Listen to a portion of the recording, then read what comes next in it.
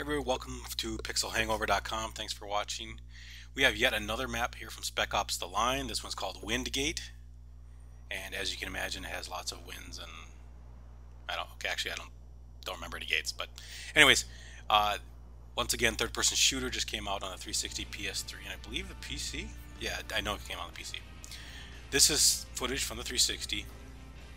Just walking around the map by myself, showing it off. We have the other ones up too, if you want to see those. Yeah, pretty wide open map here. Lots of long straight lines that you can snipe from and so forth. A lot of encounters when I play this. The max players online is 8, so that works pretty well with this map.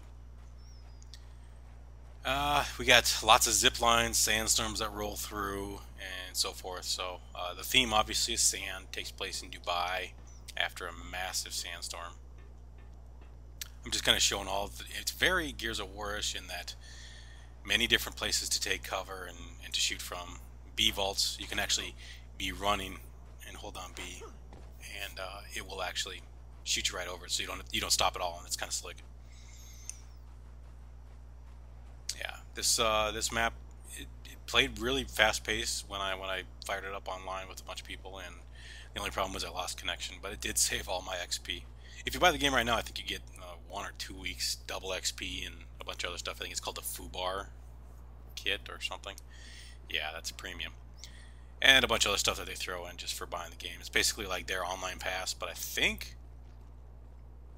anybody, even renters, can play this online. I did not see like a specific online pass, but that could have been included in that FUBAR thing. I'm not quite sure. But single player so far has been really fun, and I think multiplayer has some potential, so we'll see how the masses take to it. But I don't know why I looked up there. I guess I wanted to see what that sign said.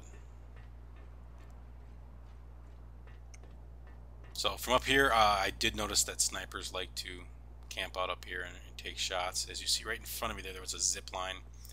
They're pretty fun. They're in every map, and some of them are long, some of them are short, but either way, it does get you around the map in a unique way and quickly. I don't know if I've ever seen that in a game in a while anyways. Their form of teleporting, obviously.